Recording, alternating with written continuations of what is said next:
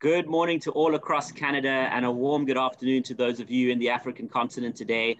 Welcome to the Canada Africa Chamber of Business webinar on water amidst COVID-19, how we use innovative technologies to address some of the challenges.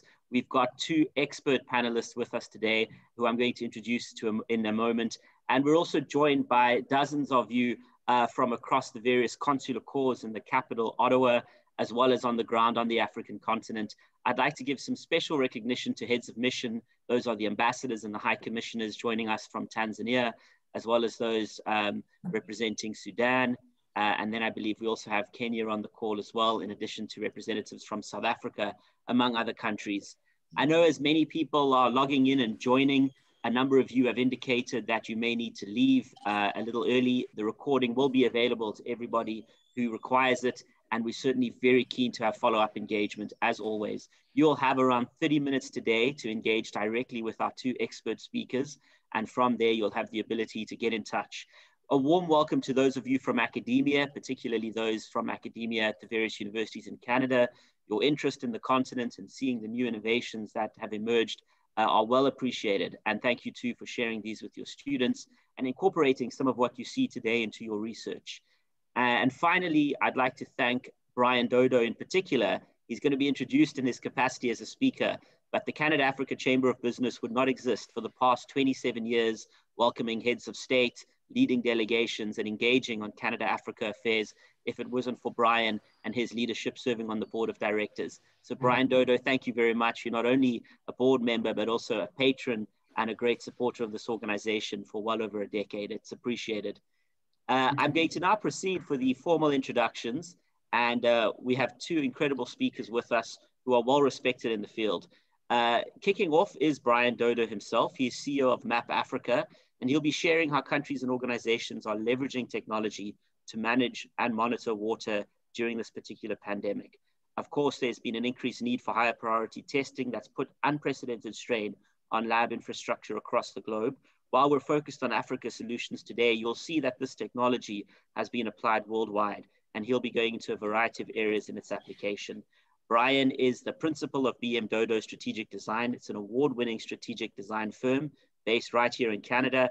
He's originally from Zimbabwe, neighboring country to my own South Africa.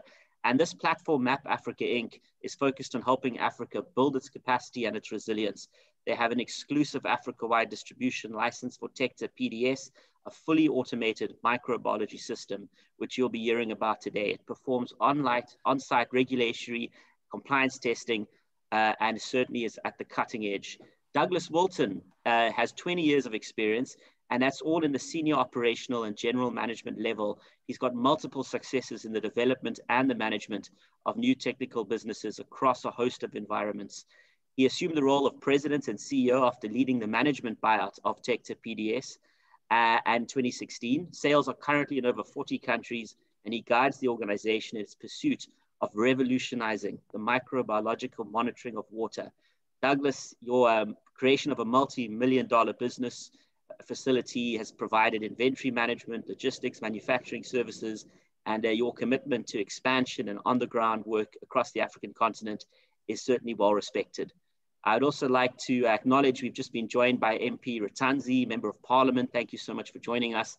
And of course, all others who will be joining us through the program. If I may now hand over to Mr. Brian Dodo. The floor is yours, and thank you for joining us. Thank you so much, Gareth, and thank you everyone for joining us. I'm going to just share my screen, if you don't mind, Gareth. Thank you.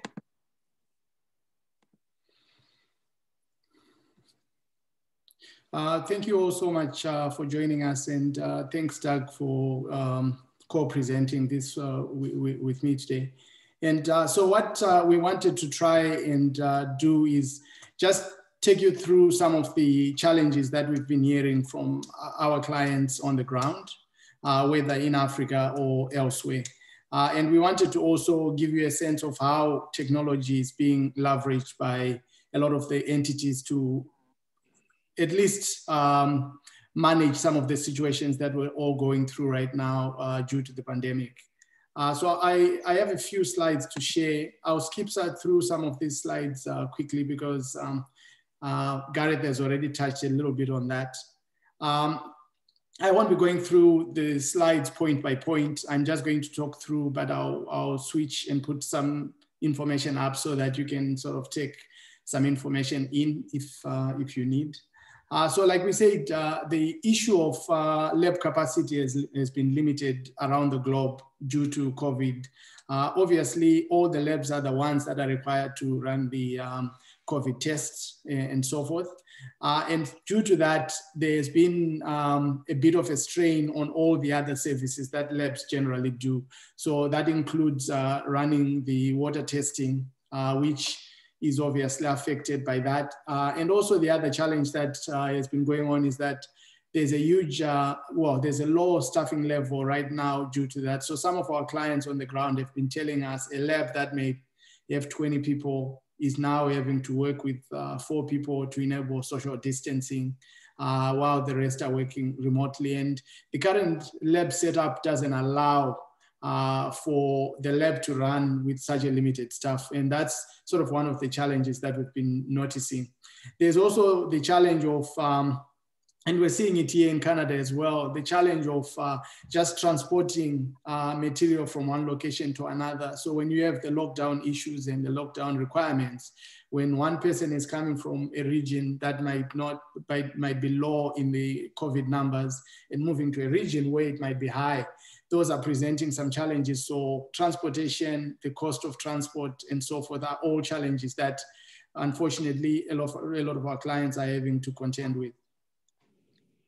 Then you have the idea that most of it still require that someone carry all this information to a lab, the lab runs it, the process of running it, records sometimes are kept manually, so on paper and so forth, they're not digitally stored, and all of those present some challenges. The other challenges we've been finding is that the limited test of E.coli and fecal coliforms and ensuring that everything is properly disinfected are challenges that, in my view, present even a greater challenge than COVID itself, in that issues like cholera, which we see come up on the African continent quite a bit, or typhoid, those rise when things are not monitored properly. So that presents a huge challenge. And when the labs are not able to actually ensure things are going well, that creates a challenge. And so what we're trying to do is, in this particular call, we want to try and answer a few questions. And one of them is, how do we get to leverage technology and ensure that using technology, we can keep people apart, so social distance? And how do we make technology used in such a way that it can increase the actual ability of those limited teams to be able to run more tests and so forth? So that's one of the challenges. And then obviously there's the second question, well, the third question rather, of how do we then take what they've already been doing and try to increase the capacity within those plants that are running. So with some of the technologies that are out there, instead of having 20 people run it, you can have one person run 20 tests. So it just makes it a lot easier to do. And so the other challenge that a lot of technology companies have been finding is that how do you then get the technology to present results that are lab equivalent? So some of them are almost tests that are being done as in an intermediate solution as opposed to a full solution, just because of the challenges that it presents. So from this point on, I think I'm just going to ask Doug to jump in as we go through the rest of the slides. All right, thanks so much, Brian. Really appreciate the introduction, and thanks to you and Gareth also for this great invitation to be speaking on this topic in front of this incredible audience. So those 4 challenges that Brian mentioned on that previous slide, that's really the crux of the matter that we've got right now, is how can we use automation to be really expanding the capacity of the lab? How can we use it to extend the capacity actually beyond the 4 walls? And how can we make them more efficient and cost savings? What I'm going to do over this next slide or two is I'm going to compare and contrast standard microbiological testing with a fully automated method. For those that don't really appreciate microbiological testing, and I can really understand why you might not, because it's a topic that's of interest to microbiologists, but the rest of us just, we assume that things are continuing on. Microbiology really has not changed, particularly for testing for things like E. coli in the last 40 or 50 years. And that's basically a shocking statement, but it's correct. It's an entirely a manual process. These bottles are collected from these sample sites. They have to be manipulated. There's various things that have to be added to the ingredients. They then get put away into an oven, basically, and they get incubated for up to 48 hours. They then come out, they get entirely manual interpretation. There's a manual record keeping process. And it really is understandable why a well-run, efficient lab can take up to 48 hours or perhaps even 72 hours to generate those results. Imagine if you've got samples that are being transported over a distance, and it really can take a week up to get those results. And compare this, of course, to the fact that now you've got this inundation of all these additional tests that you have to be running, and you've got fewer staff and all those challenges of this COVID pandemic. All of a sudden, you've got a bit of a perfect storm that's come together, and your lab is really under a great deal of pressure to perform. So that's traditional microbiology. Moving on, let's compare that and contrast that with a fully automated method, if we could, Brian. Oh, I apologize. There's one more example here. I forgot about this slide. This is showing the visual interpretation here. And this is the challenge that a lab has of trying to determine a positive result. A positive result here is just showing by the fluorescence that's glowing in these cartridges here. And you can tell that even though there's only one negative sample, you've got a massive range of cartridges that are glowing a great deal versus those cartridges that aren't glowing at all. And these are the challenges of these manual interpretive methods. So even at the best of times, these methods can be a challenge. So if we compare that to a fully automated method, the Tecta system is, we often refer to it as a lab in a box. It's an incredible ease of use. We have some customers around the world that they describe it as a set and forget technology, because it allows you to take the sample, place it into the cartridge, as you see in step number 1, place that into the unit, and really at that point, you are walking away. It is a system that is US EPA approved, and you get rapid results much more quickly than traditional methods that I was just describing. Brian mentioned the challenges of manual record keeping. It's not just that you want to have automation through the interpretation of the results. You need to have automation that can take the entire process from when that sample is received all the way through to the end result. So the ability to have secure storage of your reports, the ability to make the entire system networkable, the ability to automate the reporting process, and then integrate that with your laboratory information management system. Those are the key things that really are the final steps in the automation process. Excuse me. So what really are the advantages that we can talk about? What opportunities exist if you've got a fully automated, rapid, easy to use microbiological system? All of a sudden, we're not just talking about using it for drinking water compliance samples, but it can be used for the entire water cycle. You can be using it for drinking water, of course, those treatment steps, broken replacement pipes. All of a sudden, you can be applying this to your source and your recreational water. Sewage overflows are a tremendous challenge across the world. Monitoring those sewage overflows and taking appropriate action is incredibly important. Waste and reuse water, confirming the treatment steps, the final effluent, and even the use of sludge. You need to confirm that those biosolids that are being released or being spread into the environment are safe before they're doing so. You have incredible advantages if you've got a fully automated system. Just a quick picture here of the various tests that are available to cover all of those different applications that we are talking about, be it E. coli, be it fecal coliform, be it Enterococcus, being applied in both natural waters, being applied in marine waters as well. Let's consider some use cases. And really, these are the areas that I really get excited about talking, because it's the areas that the customers are actually using automated technology in order to improve their situation. Use case number 1 is when you're taking the automated system, automated microbiology, and you're improving bringing the benefits of that automation into a large lab environment. The first example we have here is PUB Singapore. Their goal was to fully automate the drinking water testing. They wanted to reduce their time specifically for their emergency samples, and they wanted to reduce the overall manpower to interpret the results. And they've been very successful using the Tecta system to accomplish those goals. Other folks that we'd like to talk about is the Kuwait Ministry of Health. The Kuwait Ministry of Health has switched to the automated Tecta system for all of their water types from around the country. They've reduced the burden on their lab technicians, and they are producing more rapid results. So these two examples are large lab operations that have introduced an automated microbiological system like Tecta, and they've massively reduced the burden on the labs, and they've expanded the capacity of the lab for testing. Use case number 2 is a good example here is Las Vegas. What they've done is they've extended the capacity outside the 4 walls of their lab operation. And what they did here is they've actually set up a satellite lab that is downtown Las Vegas. It's about 100 kilometers removed from their large lab operation that's co-located in the water treatment plant. And their goal was they wanted fully automated testing for all of their water main breaks, their installations, and their repairs that were taking place. They also utilize this automated system for all of their weekend samples. It's a bit of a running joke in the water industry that we have a good idea of what the water quality is from Monday to Thursday afternoons, but samples that are taken Friday, Saturday, and Sunday, they don't get tested until the Monday. They wanted to solve this issue by creating this satellite lab. It gave them more flexibility, more rapid results. And because the system was networkable, all of the data network flows back to the main lab. So this is how they've extended the capacity of their lab to 100 kilometers away. Next example is water care in New Zealand. Rather than creating a satellite lab, what they did is they located the Tecta solutions inside their water treatment lab, in the water treatment plant itself. So their goal too was to extend the capacity of the lab, and they extended it from the lab right into the treatment plant itself.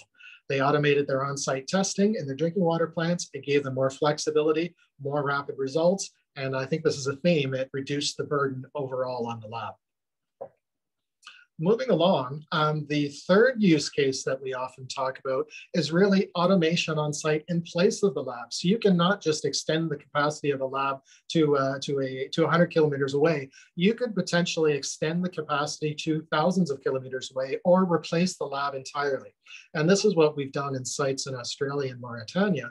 They wanted to have an automated on-site testing of their potable water cycle for their mining community and from their treatment facilities. So they've gained complete control of their testing. They've eliminated their reliance on external labs, and those lab results could take up to 2 weeks. So what they also had is recently, they actually had challenges to find a lab that would test their water because the labs were so overwhelmed with doing additional COVID testing and challenges related to the pandemic that their ability to do their own testing was a bit of a safety net for them, as allowed them to do something that was being denied by these third-party labs. Here in Canada, it is an international embarrassment, and it's shocking how poor our approach has been to the quality of the water in our Indigenous communities, in our First Nations. We're doing a small part by having more than 50 remote Indigenous communities that we are using our solution for. It gives them the benefit of taking full control over their water testing. They're no longer sending samples to a lab hundreds, if not 1,000 kilometers away, and they get those full control of the testing, and they get results immediately rather than having to wait 2 weeks to get those results. This is a group that we enjoy talking about as well. We have a partnership with the International Triathlon Union. So we do all of their water testing for all the events around the world. It started with the 2018 Commonwealth Games in Australia, and we are working with them for the, fingers crossed, the 2021 Olympics that'll be taking place in Tokyo. They're doing rapid on-site testing for the water for all their swimmers. And what's interesting in this, and Brian has loaded up some pictures, I hope, in the next few slides, but the trial testing for the Olympic trial testing, excuse me, that test work was actually done inside a hotel room because there were challenges with getting results from the lab there as well. Sydney Water, Australia. This is an example we really enjoy talking about. Sydney Water started out as use case number 1, as they had bought several of the Tecta solutions. They had installed about a dozen instruments into their lab operation, and they were taking over all of their environmental response samples. They were looking for improved turnaround and looking for more flexibility, more rapid results. What they've done is they've actually taken the next step, and they're moving them outside of the labs themselves. They're actually creating a fleet of mobile labs that will be fully accredited, and they'll do their microbiological testing on the road. And that's incredibly exciting. So we often talk about with these three use cases that the Tecta technology, automated microbiology, can really be used anywhere at any time by anyone. So we've got a few good examples coming along here. So this actually is the infamous hotel room in Tokyo, Japan, where the triathlon Olympic trials were taking place. And you may or not recall, it was a little bit of news at the time, but these Olympic trials, actually the triathlon turned into a biathlon because the swimming portion was actually canceled. And the swimming portion was canceled as a direct result of the Tecta technology, telling them that they'd had a break in their in-water nets that they used to protect the swimmers, and the E.coli levels had jumped extremely high. And if they had waited for the lab results to come back, the swimmers would already have swum. The swimmers would have become ill as a result of the high fecal count that was in the water. So they were very grateful that the E.coli technology was there to protect the swimmers. This is the setup at Las Vegas Valley. And you may say that this is the cleanest looking lab you've ever seen. That's because the only thing in this lab is the Tecta technology. All of the other requirements, the accoutrements, everything else that's required for running microbiology is not in this lab because it's not necessary. So it's a very clean, very simple setup. This is an installation in Australia, a unit that's actually within a water treatment plant itself outside of the lab. And this is actually, this one makes me smile. This is a beach kiosk. And this, as long as you have some power, you have the ability to run microbiology. So these were actually lifeguards on the beach that would be taking their samples every morning and having the results a few hours later. And then this one was exciting. This was a project that we worked with in China. And this is actually a Tecta. And you may say, oh, this looks like a lab. Well, this is actually not a lab. This is actually a converted part of the kitchen on this boat that's currently traveling on the Yangtze River. So that was a very exciting Yangtze River monitoring project that we were working with, and the Tecta system operating outside of the lab on a boat. PUB Singapore, this is a quick shot of one of their mobile labs and one of the technicians that's inside their mobile lab. I think we have to give credit to PUB Singapore, as we showed them earlier that they also are using the Tecta within the lab, bringing automation, improving their efficiency. But they were also the very first to introduce the Tecta to a mobile lab. So while Sydney Water, I think, has the largest fleet, all credit to PUB Singapore, as they were first in taking the technology on the road. This is actually a shot of one of Sydney Water's systems. And as you can see, their approach is a little bit different from PUB Singapore's, but they will have a fleet of a dozen of these trucks that are driving around the greater Sydney area, able to do microbiology on the spot. And this is a typical setup. And I guess you could describe this as kind of an engineering lab environment. But again, this is not a full microbiological lab, but it's just showing you the range of solutions that the Tecta system can run in under such a different range of applications. So what we've tried to show you with the three use cases we described being used within a lab, bringing automation, efficiencies, and lowering costs, extending the capacity of a lab to another location, but having that data all linked back to the lab. And then the third use case is actually replacing the lab and have the ability to do fully lab equivalent microbiological testing on a remote site, be it a boat, be it an indigenous community, being a mining camp in Mauritania. So let's talk very briefly about how does this all coincide with the monitoring of COVID-19 and what exactly are the various communities doing here? You know, Brian mentioned at the beginning that the additional COVID monitoring is putting additional challenges to the labs and additional capacity problems for them. So let's describe this a little bit. So on this slide here, we're talking about the fact that wastewater can actually be used by groups that are concerned about the routine monitoring of communities. So how can we make sure that we aren't missing COVID testing that's taking place in the community? Because we now understand that a lot of COVID folks can be positive, but they can be asymptomatic, or they don't have the time, or they don't have the ability to get themselves to a central testing station. So what folks have learned is that ability to monitor a large number of people by what we call the sewer shed surveillance. And you can have as granular a system as you wish by you can have testing that's taking place on individual buildings, or you can have broader level community testing that can be taking place. But by monitoring for COVID, you can get an indication or an advance warning of a COVID outbreak, because you will see it in the sewage water before necessarily you'll get a spike from your testing sites. So in this slide, what we have to realize is that the wastewater has a lot of inputs beyond just people and what's coming out of the toilet, so to speak. There's washing machines, there's other flushing, there's storm water. All of these things are diluting and are changing the levels of the COVID bacteria that's in there. So what we've done then, and utilizing the Tecta technology, is we've wanted to have a baseline to understand, is the E. coli load changing? Because you could have a massive drop in the COVID levels that are in wastewater, but that drop in COVID levels may have been the result of stormwater that's in the sewage system. So by having the equivalent E. coli measurement along with the COVID measurement, then you can have an understanding, is the COVID truly growing in the community? Is it staying stable, or is it in fact dropping? So really, here's an example of how the wastewater surveillance approach could work in the sewer sedge and how the Tecta can fit into that testing regime. And basically in stage 1 is when the virus is excreted. In 2, it's combined from all the residences, the hospitals, industrial users, and that sort of thing. And off it goes off to the wastewater treatment plant. At this point, samples can be taken to test for fecal coliform E. coli.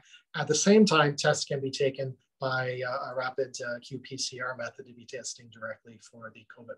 And in this way, you can have not just an estimate of the level of the COVID in your community. And as I said, the amount of samples can increase the granularity. So if you want to have it on a very specific portion of the community, or if you want to have it on a broader community base, it just depends on the quantities of samples that you take and where you take them. And then the Tecta here is playing an important role as establishing that E. coli baseline. And by comparing the COVID level with the E. coli baseline, you can have a true understanding as the COVID levels are growing and the speed at which they're growing. Thank you so very much for taking a little bit of time to talk about automated methods and how they're applying and improving things in lab operations and reducing the burden of those labs, and introducing the ability of lab equivalent automation into a lot of more remote situations. Excellent. Well, thank you very much, Doug, and excellent analysis. I've got questions. Most have come through either on WhatsApp. A few of you have also sent emails on the more detailed questions. If I may, I'll take perhaps the first 2 questions and do a round of either 2 or 3, depending on the length of the question. The first question goes to you, Brian. Coming at the earlier stages of your introduction, you've obviously been at the helm of Canada-Africa Trade and Investment for a long time. What specific to the African continent did you see as an advantage in, bringing on board the particular solutions that Doug and his firm have outlined in comparison to some of the other key players out there? Just going to that question of compatibility with the African context. And then I do want to acknowledge the ambassador of Zimbabwe who's joined us, Honorable Ruth Chikwira, welcome. I did smile at some of the points you raised, Doug, around testing. The Minister of Sports in Zimbabwe is in fact a world record swimming champion and has been leading the charge there around sports in the country. A question to you, Doug, is as follows around local empowerment. For many, the application of new technologies in Africa is in a broader context of empowering and training those there to take control and to execute. Some examples perhaps from Canada, such as the First Nations communities or any others, including Mauritania, would be welcome. That kind of goes to that broader perspective. I think I'll leave it at those 2 questions and come back for the next round. And again, I see the Q&A chat is starting to fill. Feel free to use that, email or WhatsApp. I don't mind. I've got my finger on all of them. Over to you, Brian. Okay, thank you. Thank you so much. How we started off the relationship with Tecta is that we had been hosting a lot of delegations in Kingston specifically. So we've hosted the entire SADC delegation, SADC representatives to Canada in Kingston many times. And we've taken them to look at all the various technologies that are out there. And with an eye on making sure that what we're bringing back into the continent is not stuff that's already being developed on the continent. Because I think Africa has a lot of capacity, and there are technologies, PESA being one of those technologies, that where we've actually far ahead of the rest of the world in terms of getting technology that can actually impact everyone else. But on this issue of microbiome and the issues that had been coming up, cholera, typhoid, you see it in the news a lot. I felt that the technology that was being used elsewhere in the world, and the fact that Tecta had a disruptive technology that could really change and impact positively what was going on the continent, we felt that this would be a very good technology to take to the continent and try to get it out there. So what that really means is that, like Doug said, it's been 30 years without any real development within that sector. Like we did with telephones and so forth, we actually leapfrogged everybody else in terms of use, which is why on the continent, we're actually far ahead in terms of mobile technology. This technology that Tecta is using is very similar to that, is that it's so far ahead of its time that, and the other parts of the world already have some of the infrastructure that's harder to replace. In our situation, we have some places where there's limited infrastructure, and this system can actually alleviate some of the challenges we're having, like you're seeing in the First Nations communities. So I felt this was a technology worth bringing to the continent. Yes. And Doug, the question of local capacity training for deployment of the technology. Thank you.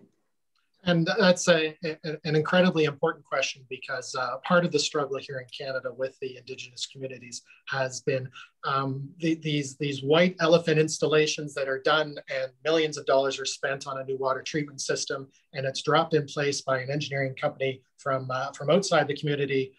It's put in place, it's set up, and then they disappear. And all of a sudden the community is left trying to work with us. And initial training may have been done all in good faith and well done, but that capacity may slowly disappear, maintenance challenges. So what we had to understand a little bit is it's not just dropping in new technology, but it's also understanding a little bit of the culture that's taking place there as well. And there may be one person that's responsible for the water treatment facility, that's also responsible for the testing, that's also responsible for other things outside of the community that may take them outside the community for a month at a time. So this technology is very helpful in that regard, because it requires very little in the way of setup. The training is very, very simple to do. It can be done with multiple people, so that there's backups available.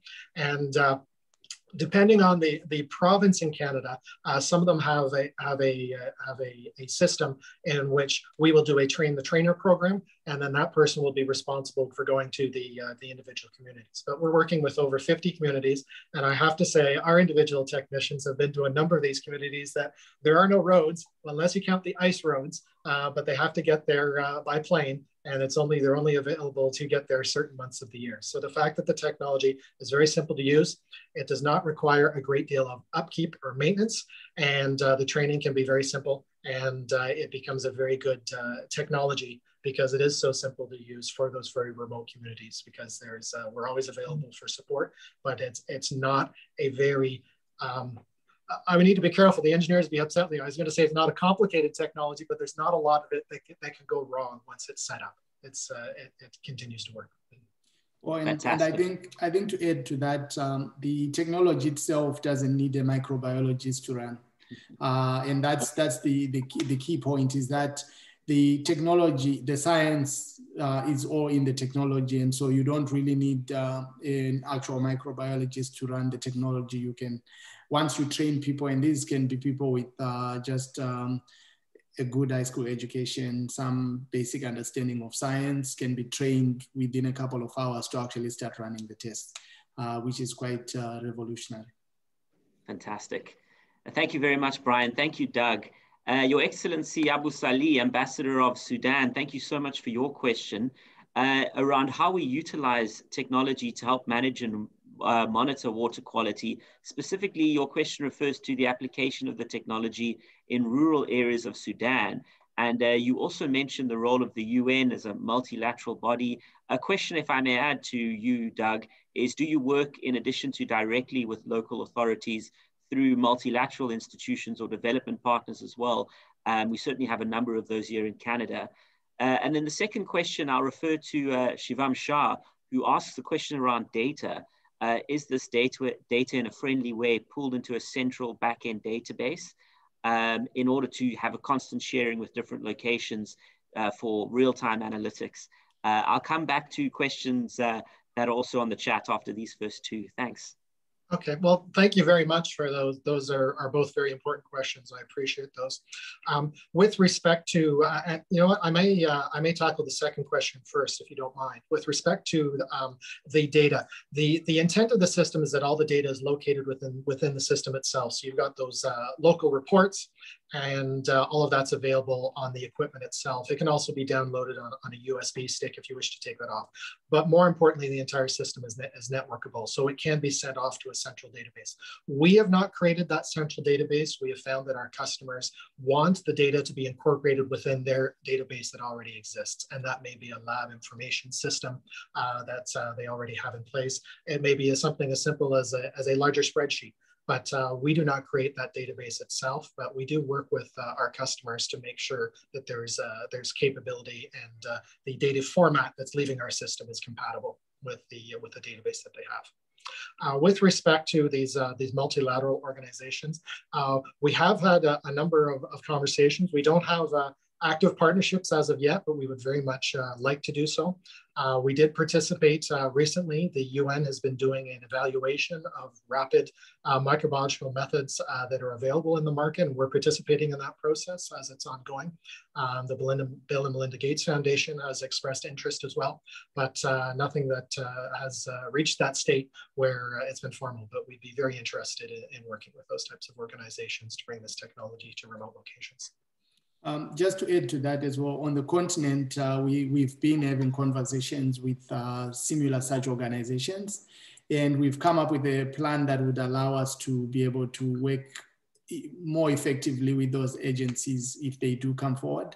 We're already exploring some ideas. We're actually exploring some ideas for Zimbabwe that are along those lines of bringing multiple partners to the table just to try and achieve that. On the database, we've also been receiving a lot of questions about how do we manage a database, and what about for those organizations that don't have a database in place. What we're actually doing on the continent is we're actually setting up a portal where you can actually go and see your data and your results that's secure for your particular organization. So those are all things that are sort of on the go as we speak. Brilliant. Tandabukhle Gonno says, ask the question around COVID restrictions and supplies. How have you been able to get supplies through to people on the ground? In some countries, there has been a struggle to procure, not just procure, but get delivery. How have you mitigated against that in places like Mauritania? And then, Brian, if I could allude to your question, you mentioned Zimbabwe in particular. Her Excellency Chikwira, the ambassador, has just asked around addressing the question of funding. And perhaps are there sort of funding sources, in addition to working with development agencies, mechanisms or other sources of finance where you can help finance the delivery of these sorts of options? Any thoughts on that would be welcomed as well. Okay, thank you. Hi, Tandu. We know Tandu Bushe quite well.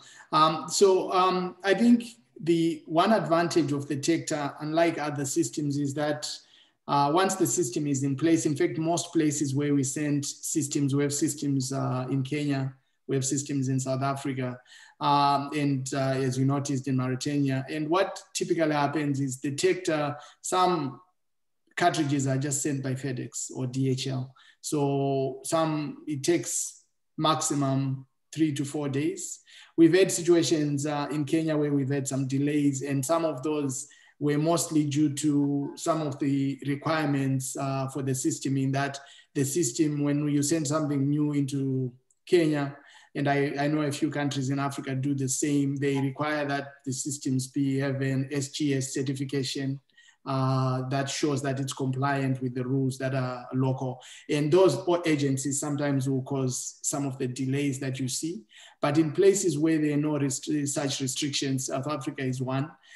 We've had quite a bit of success where we send products and they're there within 3 to 4 days. So that issue is one that can, I mean, we're quite happy because our products are light. Most of what we do is shipped by air, so it's gonna be quite fast getting products there. The question of financing, I mean, we've been receiving a lot of questions as well with that regard. And one of the challenges that we've been noticing organizations having is that the biggest challenge they have is the actual money for capital expenditure has been quite limited in a lot of those organizations. So we've come up with a system that allows us to provide the systems and then people pay per test. And that has been quite successful in that organizations don't have to be concerned as much about the capital expenditure. They just have to be concerned on the actual products that they're buying or the service that they're buying. And that system has been working quite well. Fantastic.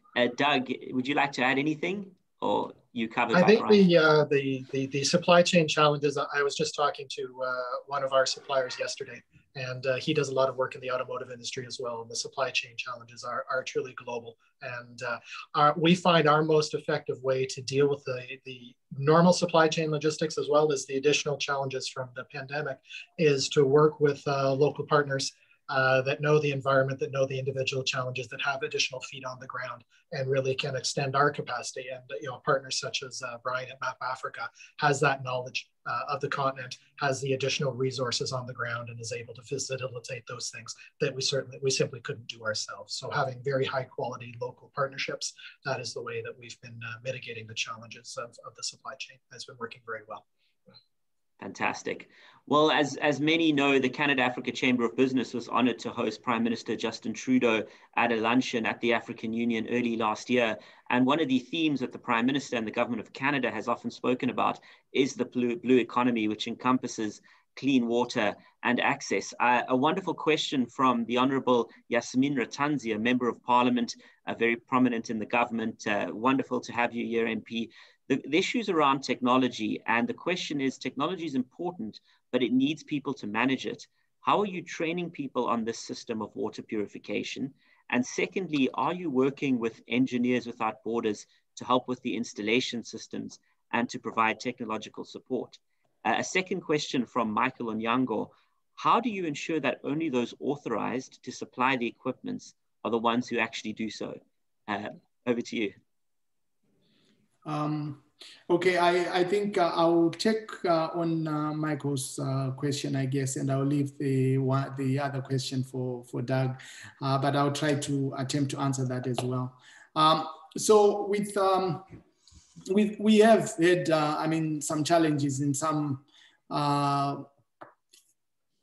parts of the continent where we sort of spend quite a bit of time identifying the ideal partners. And there's been situations where we've had partners that were not as ideal, and that we see as we've been learning as we go. However, most of the places that we have partners, the partners that we have are really, really quite effective. So in South Africa, we have a sub-distributor. We have sub-distributors in Kenya as well. Most of the other places we distribute directly. And so from that standpoint, having those people on the ground, and those sub-distributors are the ones who are authorized to do the distribution. They also are trained to also do the training and the support and so forth. So in those kind of situations, we don't need, say, Engineers Without Borders to help. But we are open to collaborating with other organizations that may want, so say if Engineers Without Borders are setting up a water treatment system and they want the monitoring to be part of that solution, we would train them so they can train whoever the end users are. Over to you, Doug. Sure, I can add to that. It's fortunate that we are not so massive that we know our customers tremendously well. And we have had situations where we've been contacted and we've refused sales because it's entities that we don't know.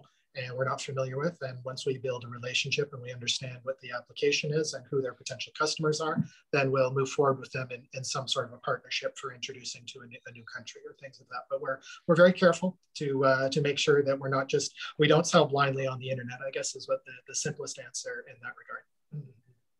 Thank you very much. Two follow-up questions. The first from MP Ratansi, the second from Mr. Onyango. The Honourable Member notes that there is another issue of concern, which is with nomadic groupings. They rely on their cattle and they need access to clean water. There have been numerous instances of the pollution of water through animal feces. How will the technology help with mitigating this particular situation? And then the follow-up question from Michael Onyango is, how can you ensure that the cost remains low compared to other available technologies? And how do you dispose of the cartridges at the end? Okay, I think I'll attempt to answer, in fact, all of the questions. And Doug can probably help with the one on disposing of cartridges. But with regards to places where we're working, and Zimbabwe is an example, we're talking right now with the Environmental Management Agency in Zimbabwe. And one of the challenges they have is what has been described by Yasmin. And one of those challenges is that some places are quite remote, and having access to labs for those communities has become quite challenging. And so that's where you have the issues where water is not tested adequately in those areas or monitored. And so you have those issues. So in a scenario that has been described for nomadic tribes, I think if there was a Tecta close to any of those areas, it means those nomadic tribes can actually help by collecting water samples, bringing them to a location that's close to where they are, and test a run. And so you can have, once you have a proper monitoring system set up in place, that can be done quite effectively. And currently, there's nothing available where you can do it on a regular basis except the Tecta. And so we're hoping to help actually communities like this to set up some kind of system where the monitoring is done on a regular basis to avoid such challenges. And with regards to pricing and cost, I mean, our technology, the price is the same everywhere it's sold. And it stays that way. But when you compare to something like the E.coli, there's always a comparison of the cost of the actual test, which may seem a little bit higher on the Tecta than the E.coli. But when you see the example that was given of the conventional method versus the new method, there's a lot of staff time required to run a E.coli. There's a lot of time required to actually analyze and assess the results, which a lot of organizations don't take into consideration all those costs. Whereas our cost for running the test, so an example is that you can run a Tecta test, like preparing it in 2 minutes to 5 minutes. And then after that, the system is automated and it sends the results automatically. In all the other examples, it doesn't work that way. Somebody has to sit there and analyze the results. So those man hours, then there's the cost of transportation and the cost of incubating the results in a separate piece of equipment. And then all those pieces of equipment have to be purchased separately. So when you take all of those and you put them together, Tecta is the most cost-effective system there is at the moment. And then when you look at the cost of time, the difference between a result in 12 to 18 hours versus a result in 48 to 72 hours, the difference could mean life and death for most. And within the Tecta, if the results are highly contaminated, you know your results in 2 hours, which is why a triathlon organization is using the Tecta, because it's the only system that can give them results as early as they need in order to run competitions. Thank you. Excellent. Oh, sorry, Jago. No, that's absolutely, that's fine. And I will let Brian answer first because he's got such the intimate knowledge of the continent, and he's actually bringing some very interesting programs that are specific to the continent only, that we're fascinated to see how they flesh out and get accomplished. But we're fascinated by, he's not just bringing technology, but he's bringing economic development to the continent as well. And we're very supportive of that work, very interested. With respect to the question on disposal, yes, there is the requirement to dispose of that cartridge. We can say there is, the cartridge is the only thing that needs to be disposed of from our system versus the multiple cartridges and various other things from other methods. But yes, it is fully recyclable as a standard polypropylene material, but it does need to be disposed of in some way based on the local standards. Excellent. The next question is first of a comment that simply is congratulations on this technology. Are you able to share any insights into technology you're working on or anticipate may emerge in the next 5 to 10 years, given that there hasn't been a lot of innovation until, of course, what we've seen presented today? So any insights on that, no pressure, that you can share, I think would be helpful. And then from the perspective of your company, you've alluded to different ways of working with both governments, multilateral agencies, as well as local governments. But do you have an ideal model with which you like to engage? And this goes to the question of PPEs. Is there a certain structure that is optimal for you for a region or an authority to begin working with your firm? Well, I mean, we've looked at each different situation has been, we've been learning along the way. When we started, we were trying as much as possible to sell a complete system. So the actual systems that need to be used, so the instruments as well as the cartridges, and then train people and teach people on how to use it. But we found that that solution was limiting in that most organizations that need the services, so like Yasmin suggested with the communities that are quite remote, in remote areas, if you are running based on a strategy where people buy an instrument and then they buy the cartridges, the budget for putting the capital expense will be quite limited. So they end up going, okay, we need 20 systems, but our budget only allows one. So they buy one system and then you're back to the same solution, the challenge that we were having earlier. So what we found to be an effective solution is one where we identify the demand. So we identify, or rather not the demand as such, but the need. So if the need is to have all these nomadic communities having the water wells tested on a weekly basis to make sure that everything is clean and so forth. We identify that challenge and then we say, okay, where is the greatest need? And we put a machine there. So if the need is for 2 machines, we put 2 machines. And then, so it's all based on the amount of tests that need to be run. And since the cost is going to be the cost of the test, it becomes less expensive. And when you look at the alternatives, it actually becomes quite reasonably priced. So in some situations where we've done that kind of assessment, we found that we reduced the costs by almost half of doing that. And so that has been the most effective. And so we're exploring, so in Zimbabwe, we're exploring a partnership with the Environmental Management Agency to collaborate on a structure exactly like that.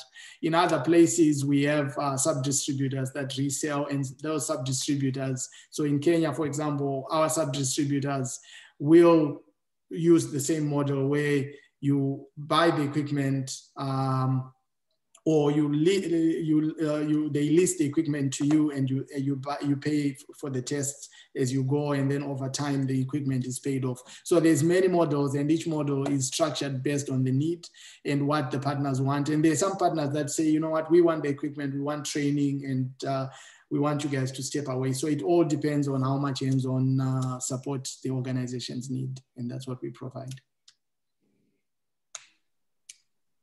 Excellent. Next question somewhat goes to the earlier question around technology.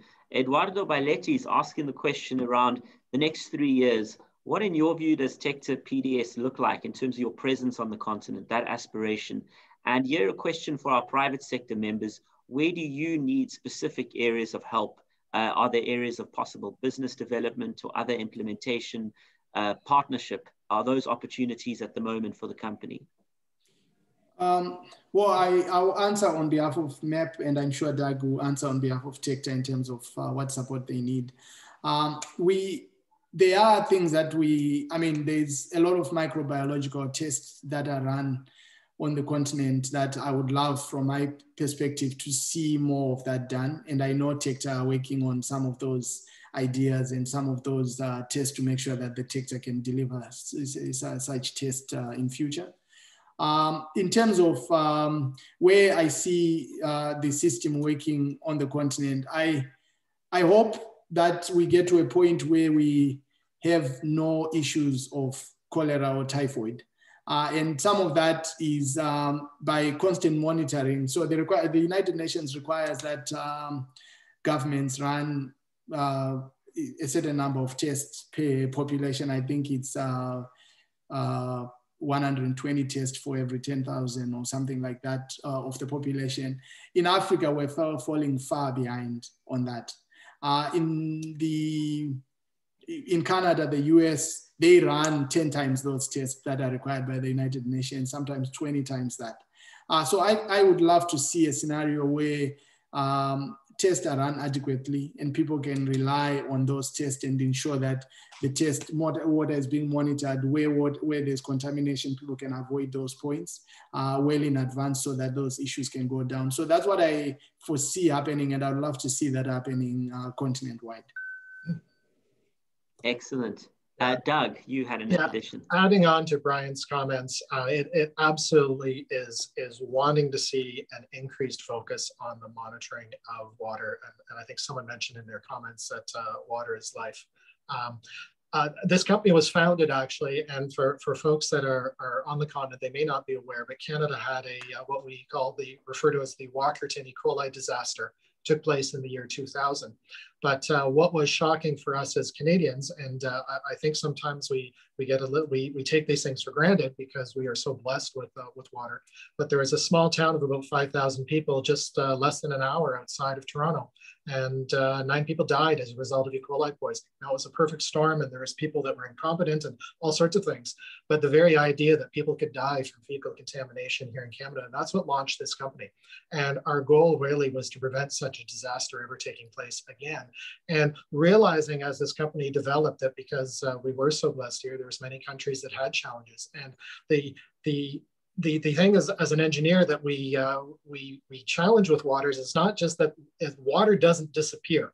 Water is either in the wrong place or water has been contaminated, so it can't be used as it is. So that is the goal of the technology, is to improve the knowledge of the water, because if you're not measuring it, then you can't treat it. And if you don't have that knowledge, then you don't know what to do with the water to make it safe for everyone.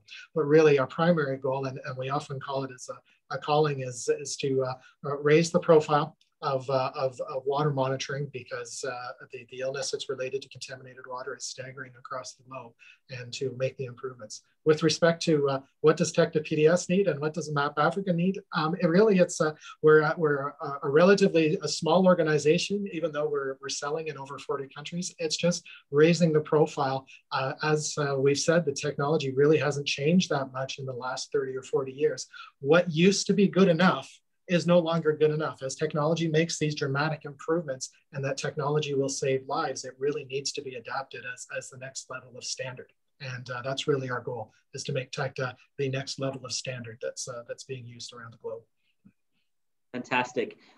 We've got just around 2 minutes to go. A question from South Africa, from one of the authorities there, Gerald Smith, notes that you've got clients in South Africa, or there are clients in South Africa who are sometimes skeptical when it comes to giving sub-distributors and the necessary technical support. He asks, can you put them at ease and reaffirm your support in this regard?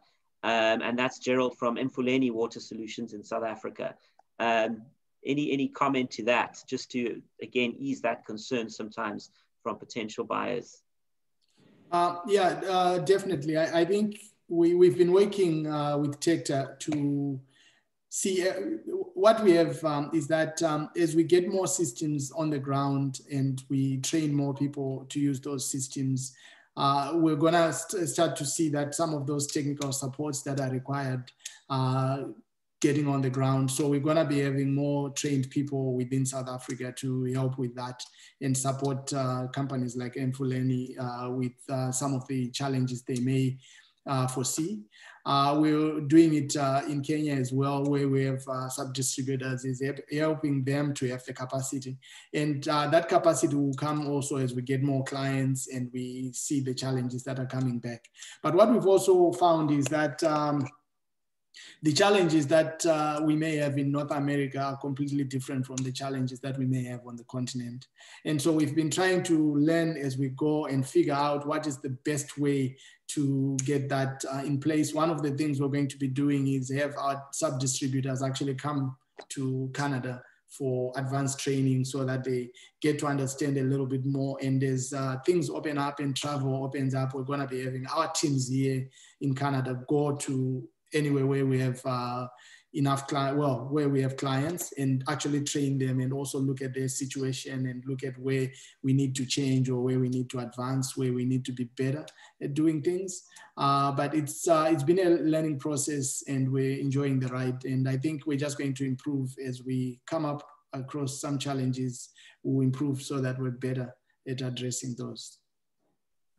Brilliant. And we have reached the end of the program, and I'd like to invite, before closing, each of you to offer some closing comment. And if I can add a question, and you can speak to that in your comments, it's around any challenges that you're experiencing in these 40 countries or other potential markets around the regulatory environment. We do have a lot of policymakers from both sides of the Atlantic on this call, but on other calls as well. Any particular issues from a legislative or regulatory perspective that you sometimes run into, which could be reformed to enable greater adoption and availability of this technological solution? And of course, we'll put you in touch with any particular embassy or high commission you'd like to engage with directly. But if you'd like to speak to that in your concluding remarks, feel free. But otherwise, the floor is yours to take us away for the end of a great webinar. Doug, do you want to go first, I guess? Sure, yeah, I'll take us. So thank you, Gareth, once again for this opportunity. And it really is our pleasure to be working with partners such as MAPP Africa that's taking this technology. Moving into the continent was a real challenge that we were looking at. So having a partner like MAPP Africa that is able to take on that role was fantastic for us. It really has been fascinating in the water industry and seeing the different challenges from around the world. And what we see in the continent is similar to some of the things that we saw in some countries in Asia, is the continent really has the ability and the opportunity to leapfrog, current technologies that in Canada that we assume, well, these are the technologies that we've been using for the last 20 or 30 years. And the continent can leapfrog those technologies completely and move into new opportunities, newer technologies that can really take them to the new level, and we'd like to play a very small role in that.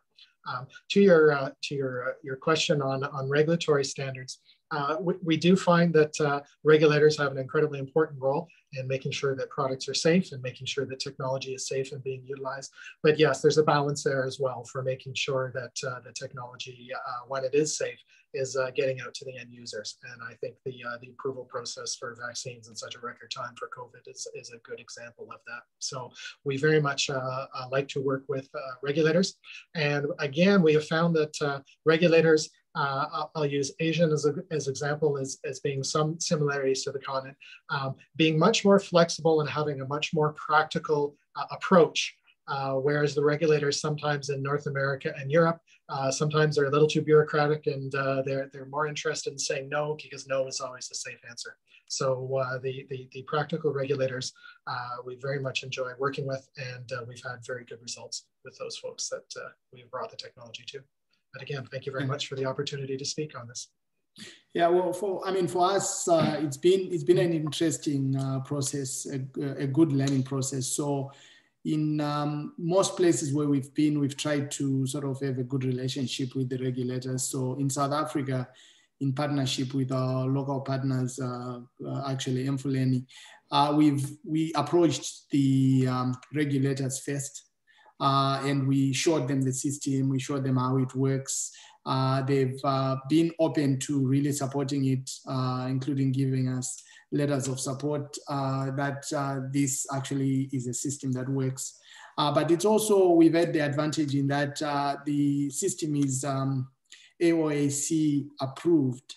And so most of the organizations on the ground, the standards associations and so forth within the continent, trust the AOAC, and because of that, they really have been supportive. The challenge that we've been seeing is just really getting people to move past what they're used to using to changing to something more modern, and that has been difficult. It hasn't been as difficult from the labs. So the labs themselves have been actually at the forefront of wanting the Tecta. So most of the lab people on the continent know or have heard about the Tecta. And so we've been getting a lot of questions. So for example, Tando Bushle, who asked the question earlier, she actually approached us without actually any knowledge of her and their needs on the continent. And they already knew of the system. So that is helpful. But what we've been finding is once it goes past the lab and it goes to the upper management and so forth, everything has been stalled at that level. And that has been the biggest challenge we've been having. And then the other challenge we've been noticing, particularly in Kenya, is that there's a huge delay that's caused by the SGS certification, which we believe is necessary. But in some cases, it's causing delays of a month to 2 months between when we are supposed to ship and when the product is delivered, because that process takes long. And so some of those have been challenges, but on both sides of the continent, people have been trying to be as extremely supportive and give us an opportunity to work with them. So we hope to get over most of these issues as we go forward. Thank you. Well, on behalf of the your fellow board members, Mr. Brian Dodo, and certainly all members, to you as well, Doug, thank you so much for what you're doing. Enormous words of congrats and compliments, as mentioned, that have come through. And the spirit with which you drive these solutions in real Canada-Africa partnership is deeply appreciated. Thank you to all the members, the businesses, the decision makers in public policy, governments who've been with us, as well as academia. We had 88 delegates. Not all could make it, but the recording will be available for each and every one, as well as for distribution and sharing with your networks and your respective agencies and authorities on the ground in the African continent. It's my pleasure to sign off, and once again, to give my sincerest thanks to a long-standing sponsor and supporter, MAPP Africa, and all the great work that you've done, in particular, Brian Dodo and Doug Wilton, for your commitment and your passion and the innovation. Have a wonderful rest of the evening for all across the African continent, and a very good afternoon to everyone here in Canada. We look forward to seeing you at our next event. Details will follow and are available on the website. Thank you. Bye-bye. Thank you.